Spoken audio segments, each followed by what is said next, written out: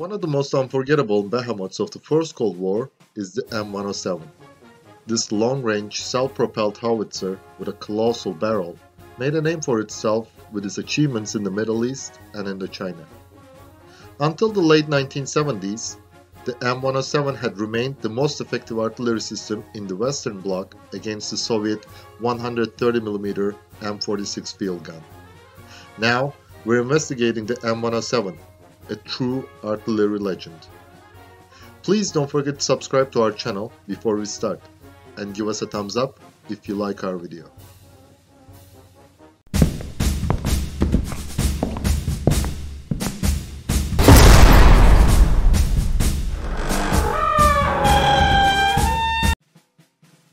The development of the M107, which is an extraordinary self-propelled howitzer, shortly SPH, with its appearance and technical features, began in 1956. At that time, the US Army required new air transportable heavy artillery family. The prototype, called T-235 of the M107, completed in 1957. The M107 was the little brother of the new heavy artillery family. The big brother of this family was the 203mm M110. The mission definition of the SPH was to attack the targets of high strategic value, such as command center behind the front line, gathering and storage areas. Its big brother, the M110, had been primarily designed for use against fortifications and firing 203mm nuclear artillery shells. The hull was made of welded ballistic aluminum to reduce weight. This way, the M107 became light enough to meet the criteria of air transportability. To not increase the weight, the 175mm howitzer was in the open, not inside the turret.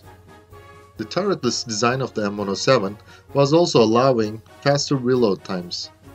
However, every advantage comes with a disadvantage. The turretless design, which reduced weight and increased the rate of fire, meant compromising the survivability of the crew.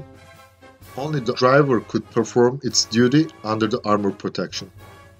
Yet, when the M107 in the firing position, this crew member was also losing its protection, because each member of the M107 crew had specific duties when the SPH was firing.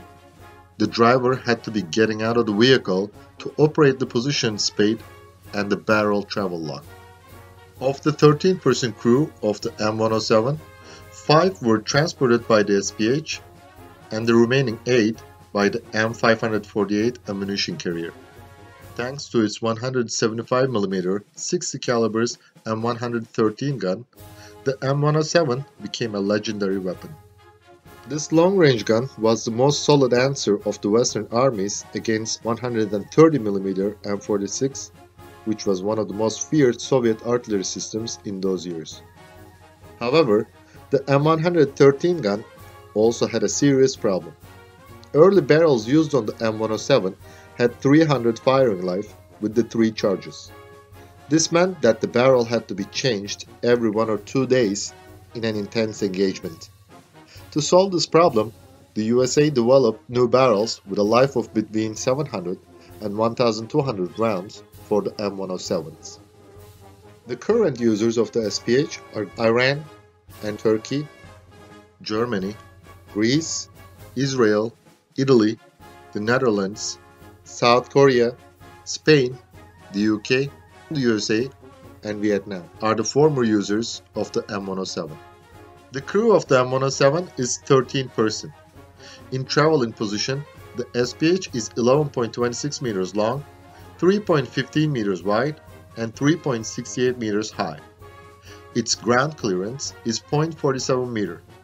The combat weight is 28,170 kilograms. The 405 horsepower Detroit diesel SV71T turbocharged diesel engine provides a maximum speed of 56 km per hour. The range of the vehicle is 725 km. The M107 can negotiate 1.02 meter vertical steps, 2.36 meter trenches, and can fort a depth of 1.07 meters. The range of the 175mm 60 caliber gun is 15,100 meters with a single charge, 22,100 meters with 2 charges, and 32,700 meters with 3 charges. The rate of fire is 1 round per minute. The elevation of the gun is between -2 and 65 degrees. The barrel can be traversed 30 degrees on both sides. The M107 carries only 2 rounds.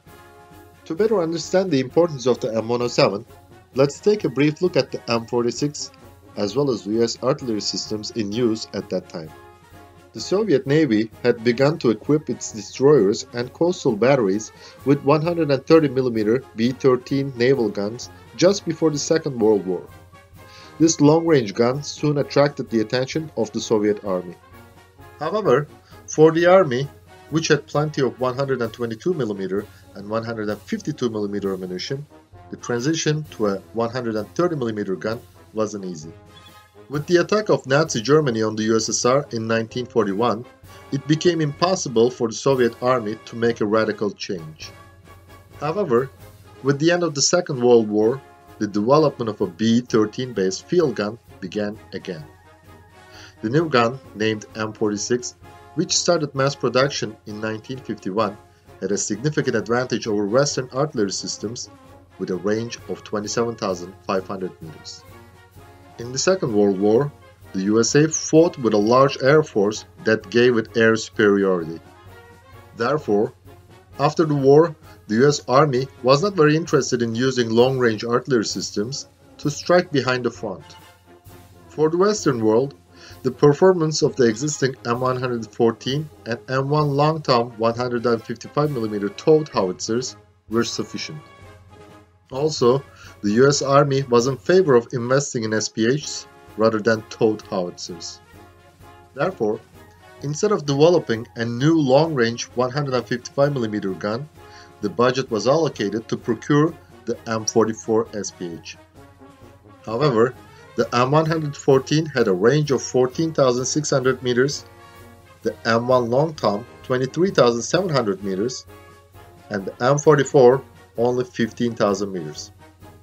None of these guns was able to answer the M46. Nevertheless, until the late 1970s, the West didn't produce an artillery system other than the M107 that could respond to the M46. Although it has a range of 32,700 meters, the most important disadvantage of the M107 from its rival was the rate of fire. The rate of fire of the M46 was 6 to 7 rounds per minute. However, its 130mm 53 VOF 482V projectile contains 3.64 kilograms of explosive, while the 3 VOF 43 projectile contains 4.17 kilograms of explosives. The M107, on the other hand, was able to send 14.96 kilograms of explosive with a single projectile. There was also the 175mm ERSC Mark 7 Mod 7 projectile, which had the maximum range of 40,000 meters. Although Israel used this projectile, the US Army didn't adopt it. The firing position of an M46 could not be changed easily. However, the M107 was able to move rapidly after the completion of its fire. This was a very important advantage in terms of avoiding counter-battery fire and tactical deployment. The M107 had relatively low accuracy at long range. However, its rival, the M46, also had this problem. To better understand these comparisons, let's take a look at the M107's combat experience. In the Vietnam War, its long range and ability to move from its previous position rapidly made the M107 an effective artillery system. The SPH was used to destroy the command and control centers, communications facilities, and supply columns of the North Vietnamese Army and Viet Cong successfully. Besides, the M107s were able to evade counter-battery fire of the M46 of the North Vietnamese Army. For example, during the 1968 Battle of the Khe Sanh, with the help of the M107 alongside with the other fire support units, The US Marines managed not only to withstand the North Vietnamese attack for a long time, but also break out the siege. Still, the fortune wasn't always on the side of the M107. In particular, the South Vietnamese army losses were higher than those of the US Army.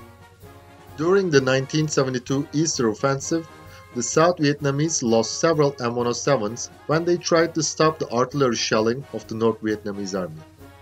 Also, the 56th Infantry Regiment of South Vietnam surrendered with its 4 M107s during the battle at Cu Quang Tri. Another 12 M107s were captured during the Central Highlands Offensive in 1975. North Vietnamese Army used these captured SPHs in their last offensive against South Vietnam. Throughout the war, South Vietnam lost more than 90 M107s. The M107 was a weapon appreciated by North Vietnam. They successfully used these SPHs in large numbers against the Khmer Rouge in Cambodia. The M107s, which Israel supplied in 1971, played a key role in its war of life and death 2 years later.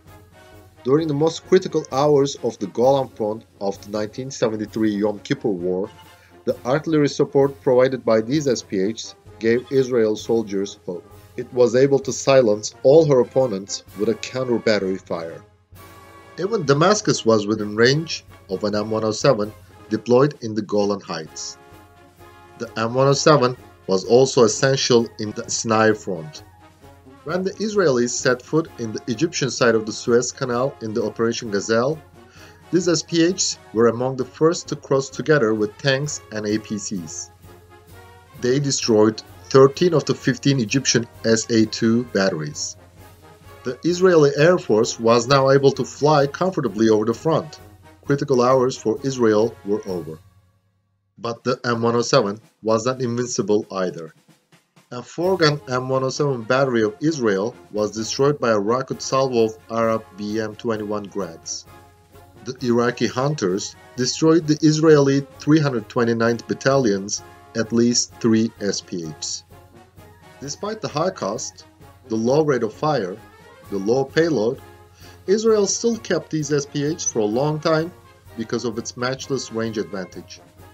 The M107 was also extensively used by Iran during the Iran-Iraq War. These SPHs succeeded in stopping the Iraqi troops before they could leave their gathering areas for an assault. However, the M107 could not survive the developing technology. Today's 155mm howitzers can send their rounds further away from it. They can fire faster and have high accuracy. Besides, today, no one produces 175mm ammunition.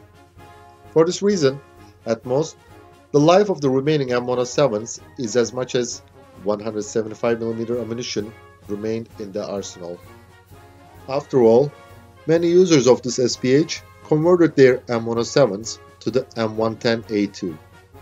Until the last decade of the First Cold War, the M107 was one of the free world's biggest assurances against long-range Soviet artillery. Not only for its achievements, but also its majestic appearance, it was both a feared and admired enemy for the Eastern Bloc. The M107 was Dirty Harry with his long-barreled .44 Magnum. It was assigned to every dirty job that comes along in Vietnam and the Middle East and became a true legend. Thanks for watching our video. And please don't forget to subscribe to our channel and give us a thumbs up if you like our video.